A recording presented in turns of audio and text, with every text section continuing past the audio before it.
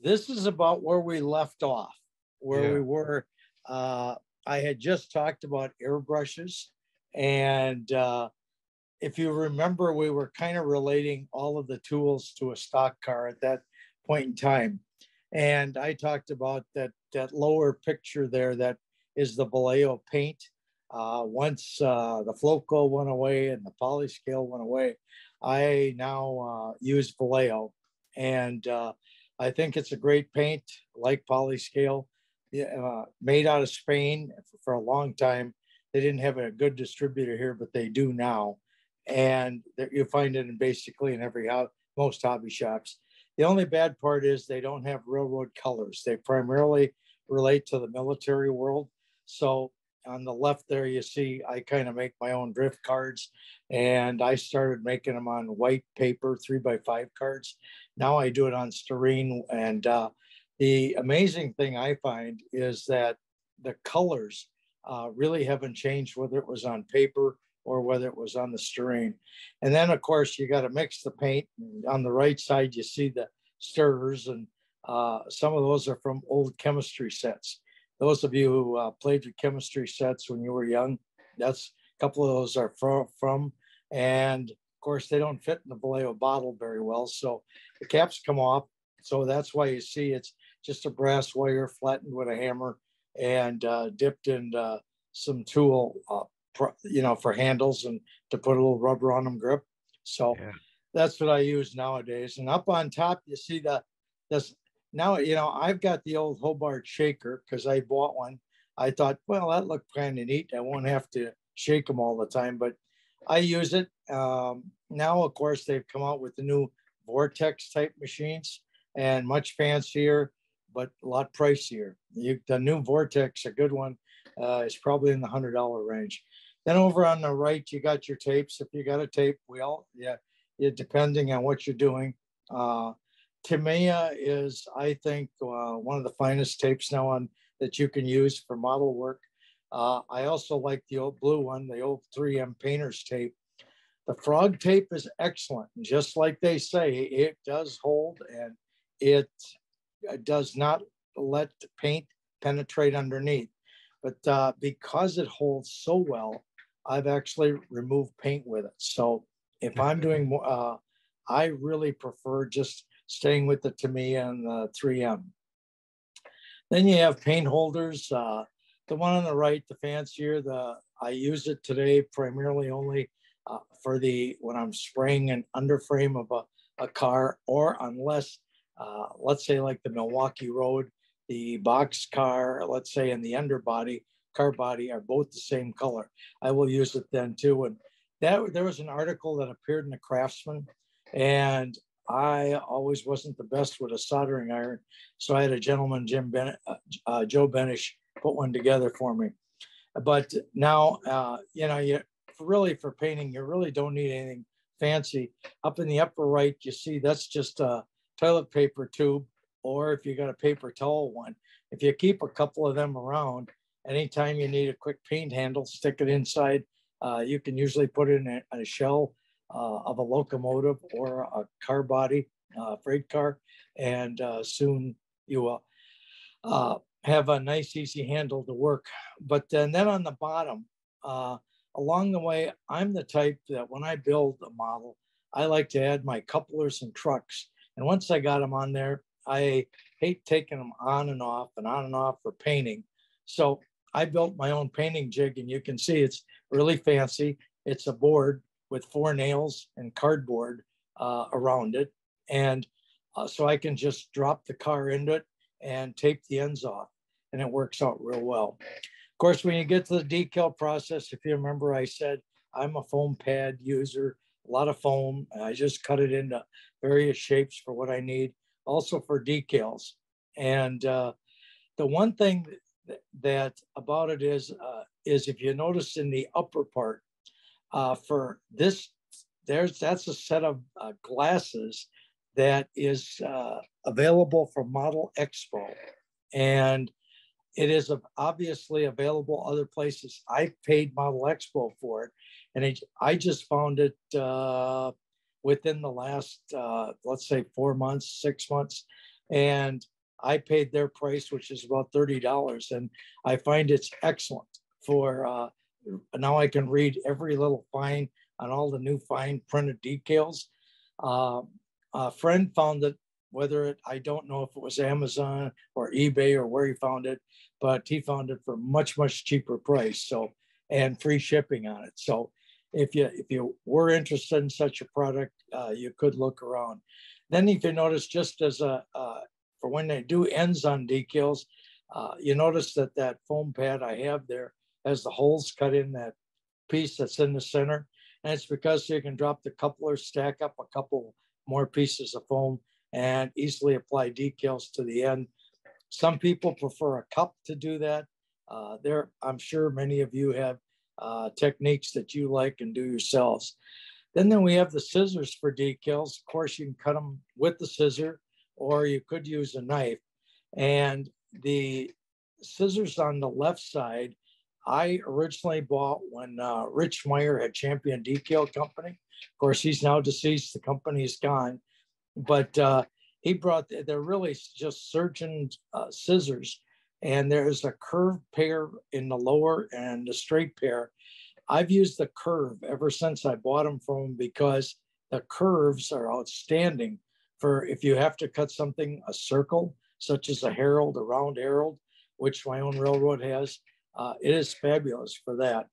And currently, I believe Micromart is selling, they call them either surgeons, or they were calling them Swizzers, I think, some for a while. And the scissors, there's just many, many on the market. I like the surgical scissor, which you see on several pairs on the right side. And most of them were purchased from the tool man when, the days. Nowadays, I would think you could find them at Jane's Tools. Then you have the decals themselves. And, let's say N numbers on cars. For years, you can't always have the decal you want, or it's not available. So you can make your own. And obviously, you buy some decal paper. And if you have, whether inkjet or laser printer, both will work.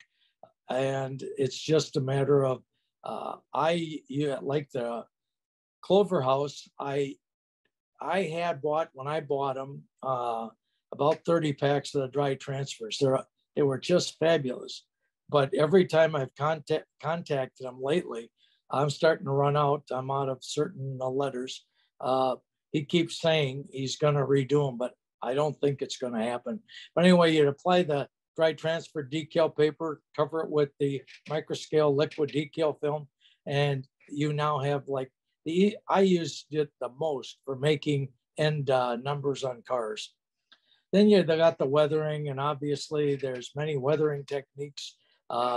I started years ago using eyeshadow, and the new one out there is pan pastels. And believe it or not, the pan pastels, which originally I believe did come in from the beauty market. But anyway, then you also have your Bragdon powders, your AIM powders. I like the Bragdon. I've used them for quite a few years. The pan pastels you see here on the left side, and originally they were introduced, I think, into the hobby in Chicago. The RPM, or Railway Prototype Modelers meets, were there, and that was the biggie in the country. And Ron Manley, in this little tiny crowded room, told us about pan pastels. And I ran home and to Dick Blick and picked up a few. And on the right, you just see different, if you're the pan pastels, you can buy from them the sponges for applicators, but any small sponge, you can use makeup brushes. You see the micro brushes there that you can buy. So cotton swabs, they all work. It's just a matter of getting the solution on. And if you remember, this was the car we were looking at the time that the other tools I talked about, that we were doing the car, and there was a finished one. And this is where we cut it off, I believe, last time. Now here were the two cars, and that one we were talking about, one I'd done prior. But here we have, let's take a look tonight at some of the other tools a little bit. And we all have to have putties. And the one you heard about the most for a long time in the hobby. On the left side, Squadron Green. And I never really cared for it. As many of you, I'm sure, have used it. You may like it very well. I really, along the way, discovered MEK. And when the plastic really, when you went from wood to styrene market, there was a book put out, and MEK was discussed in it. It's just taking the product, if you can buy it, and you buy it local hardware store and melt plastic in it. And that's what I use the most. However, my second product is the Tester's White Putty. That's the gray tube you see there. And now for the MEK, you notice up on top, if you're gonna try it and you wanna apply it like to a small, you can see on the car on the right side, the actual fasteners on that rail on the door were done with just a wire glued onto a toothpick, or you split the toothpick, stick the wire in, wrap it, and throw some CA on it, and you have an applicator. But so just one way you can do it. Again, you probably have yours, some like the auto putties, and it goes on and on. Then you have scribers, and you can buy the commercial scriber, but it's very easy to make your own, obviously. If you, I think it is, you take, in this case, you see a couple dental tools, and what you have to do is grind a 60-degree angle on them. And if you grind that 60-degree angle, and if you have it ground correctly, and you pull it across a piece of styrene, you should get a chip, as you see there, a nice round chip being formed as you pull that scriber forward. Then up on top, you have the cutter. This is Northwest Shortline. Their Micromark came out when the patent expired. They came out with a copy, and it's the chopper. And it's like to do that roof, to do all the ribs. It was nice to be able to just set up the chopper, and there's a lot of ribs there to do, like 20 some or whatever. So it's a quick process. Today, the thing you're finding in a lot of the kits are starting to come are the photo etched brass parts. And so it's nice to have a cutter for them. And they say you can do it with a razor blade, etc. No, I recommend you do get yourself a cutter. And the two on the bottom are, there's the pointed one, and it's the Xuron. And Xuron makes both of those. I started with the one that's slightly above, light blue handle, but the one with the long nose down below, also Xuron, like I say, is the way to go. It's cuts everything beautifully, does it sharply, and you don't bend things or mess them up. Then you have your other cutting tools, the duplicator. Don't use it much in doing freight cars or that type of thing, but in the days of the structures, when you needed similar walls, things like that, this was an easy way, especially for scratch building, working with styrene. Once you got one wall width, you can set up the duplicator and cut as many as you need. On the right side is a big fat rule. It's really just a piece of steel, and you see it has a bevel edge along which you can run. In this case, I'm running a scalpel along it. The reason I went to these is because along the way, and maybe some of you have had accidents with the X-Acto knife. Well, in my case, I was using a field, the typical knife we use for whatever the carpenter will use or the plumber will use anyway. And I took off a little bit of my thumb, which required surgery. So I have gone to this so I don't have to worry about the knife slipping on a thin rule or anything. And these are nice, heavy, and they stay in place once you lay them down and hold them. Then, get into the kits, like especially the resin ones are coming now with a lot of photo etch parts. Let's say Peter Oliver, when he in his kits was saying, go to the small shop, and that's the one in the upper left-hand corner. I originally purchased the small shop, and what it is you clamp a part into it, like a ladder, let's say that you're bending, in some of the kits, you bend the stiles on the ladders and you put it in, it has a tendency to slip. Number two, even though you clamp it tight and get it, you have to run a bar across along it to create the edge. So I messed up quite a few pieces of brass along the way, these fine pieces, trying to do it with that bar because it would still come out rippled. Then the beautiful tool came out it's sold by USA. And if you notice, that's the one in the center, or the description of it is in the lower left. It works just like a brake in the brake shop. And you clamp a photo etch, let's say a style. An example is the ladders in the upper right on that car. Those styles had to be bent.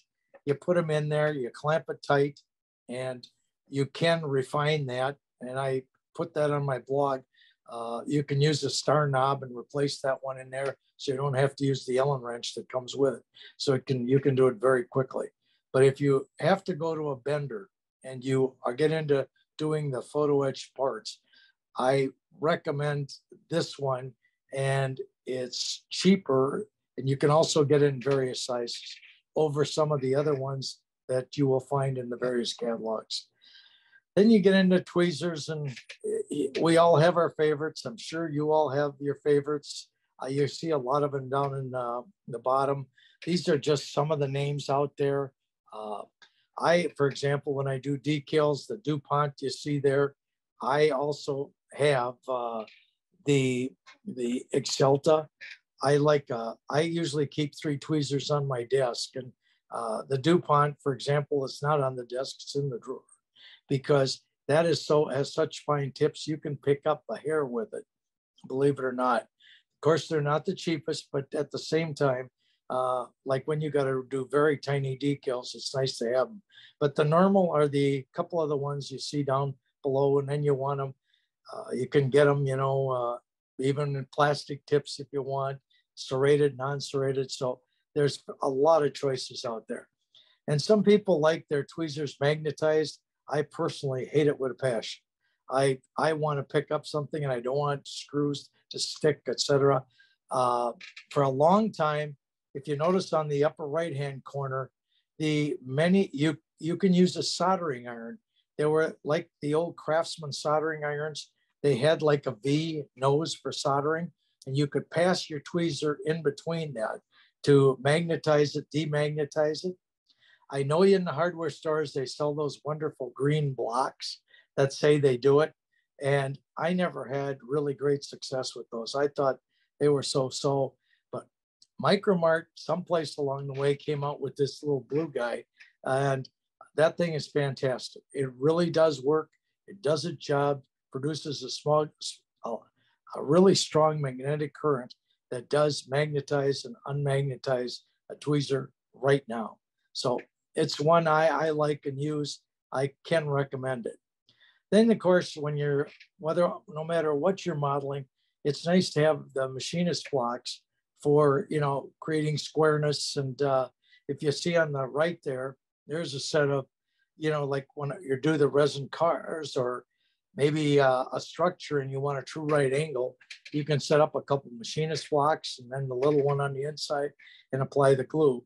Now, the ones in the upper right-hand corner are custom machined ones that I had made at the machine shop by a friend who, before he retired, because I had all the edges chamfered and I had the corners, and because that way I can use them. And when you have CA and it runs down a joint, it doesn't, the part does not stick to anything. So he sold those for a while, but since he retired, he doesn't make them. I've had guys ask about them, but I think you can do just fine with all the other machinist blocks that you can purchase in the marketplace. Then you get the saws. You all have some of them.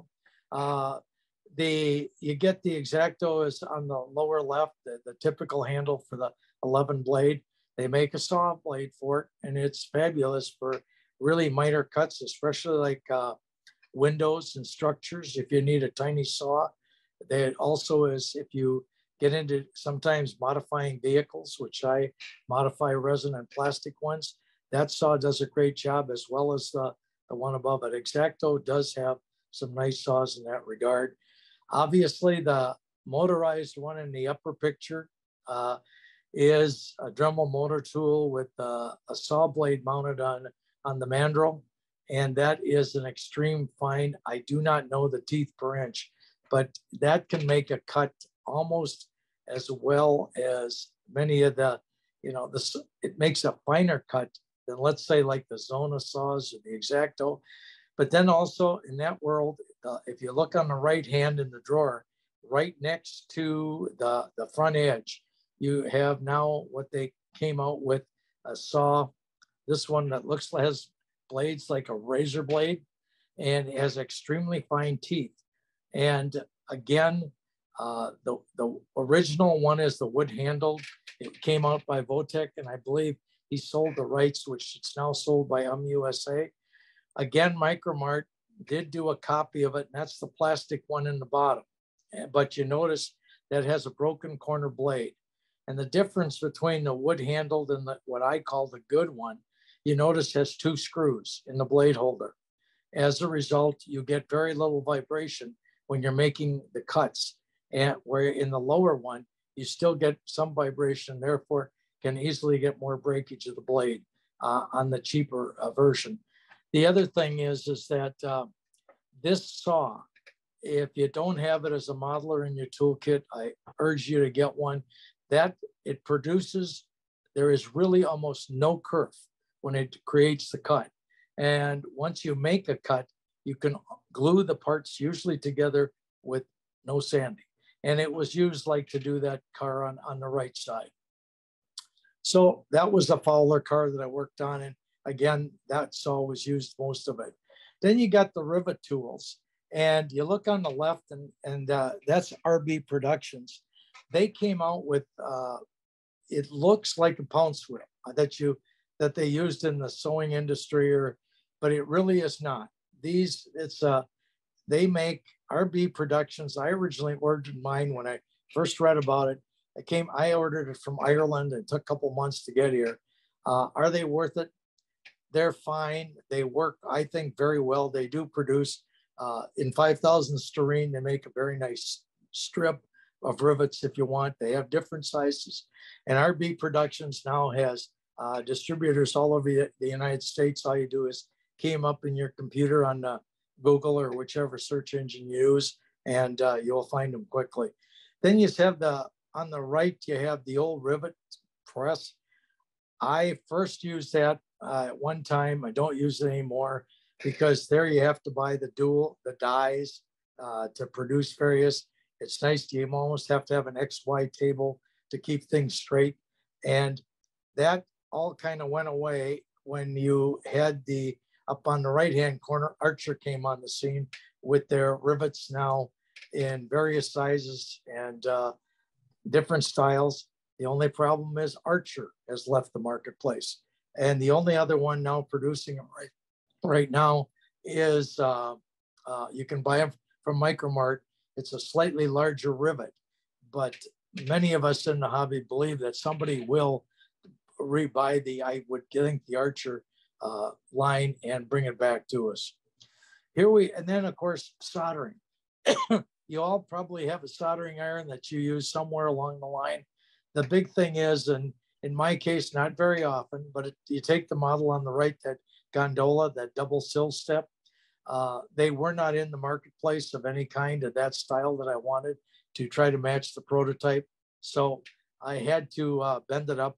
It's 10 by 30 stock brass at Detail Associates, and then solder in the middle rung. So it's once in a while, it's nice to have the soldering iron and be able to do if you need it. So that's a tool that you can use it and use in the hobby. Then you've heard me in the past talk about milling running boards, and there's the process of it on the left. I do not have any fancy mill. I think they're too expensive. Years ago, Dennis, I believe the name is Stores I could pronounce correctly. He's, I believe, president of Accurail. he wrote an article in RMC about just using the 199 bit in a Dremel tool, as you see set up, and that's become my mill. And I use it to do the running boards, etc. And you have to go slow. If you're going to do it, I usually mill most of the old running boards on the old cars. Let's say a train miniature car, an Athearn, etc. Even many of the first Intermountain were thicker. So if you want to get them down to the prototype was about 2.5 inches, 25 thousandths to 30. You can do it with this process, but you must go slow, because otherwise, if you go too fast, you'll heat up the running board. It's plastic. It'll heat up, and it will, parts of it might dissolve or parts of it might curl. Believe me, I speak from experience. I've ruined a few, maybe more than a few, and not a happy camper. And then you got the vices, and you got many types, as you can see on the right. It's just what you like and what you may become familiar with. And some of them are as simple, sometimes as clothespins. So it's whatever. So that's it. That's what I got here. And I'll bail out of here. And let me get back to Zoom, and we'll stop sharing the screen. Well done, Lester. Thank you. Can I share one of the tools that I discovered? Yeah, sure. Absolutely. Like with the Dremel. I stopped at my mother-in-law's house, and she had a sewing machine with a foot pedal on there. And it had a place where you could plug in the motor tool and a light. And she's gone now, but she was very gracious and let me have that. And it really works. I could hold on to the Dremel tool and step on the foot pedal, and it can go as slow or as fast as you want. That's nice. Yeah, it worked out good.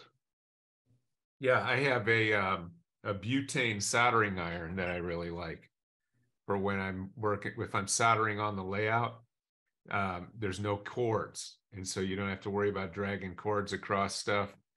I've worn the thing.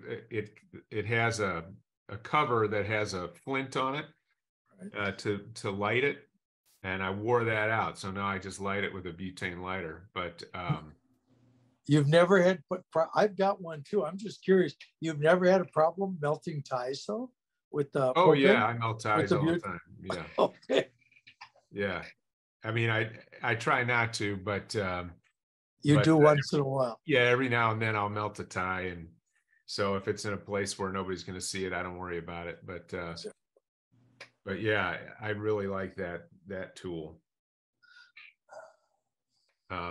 The other is, and I forget what it's called now, but there's another putty out there that's real nice that I found at the hobby shop, and it comes from England. You showed us that one night. Great. Yeah, I did. Yeah, that stuff is great. But yeah, that's great stuff. Thank you so much, Lester. Has anybody else got anything they want to share tonight? All right. Oh, I got everything set for Saturday. Great.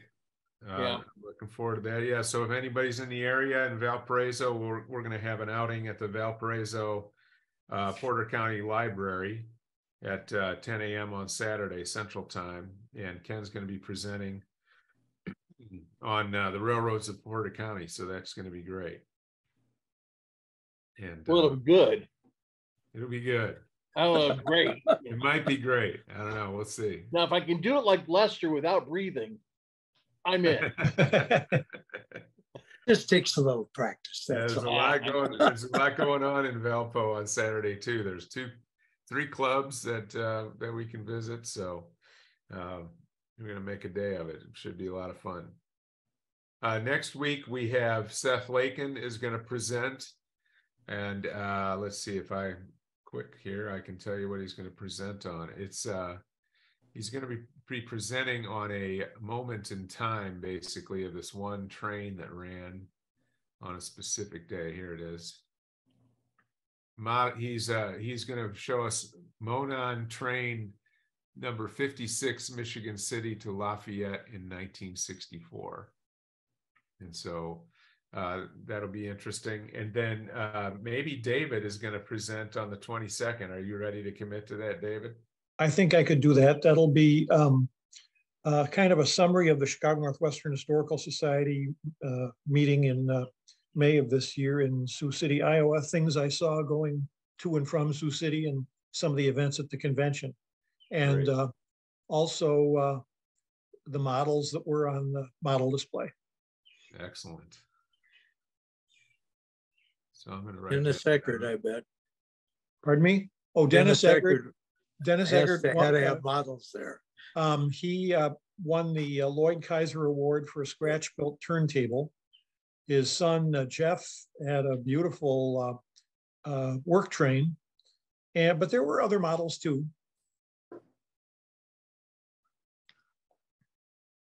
Excellent. All right. Well, we will close early tonight. Lester, thanks again. Thanks, everybody. Oh, you're very welcome.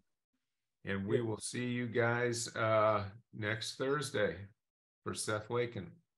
All right. Have a great night. See you guys. Take care, guys. Everybody have a good one. Bye-bye.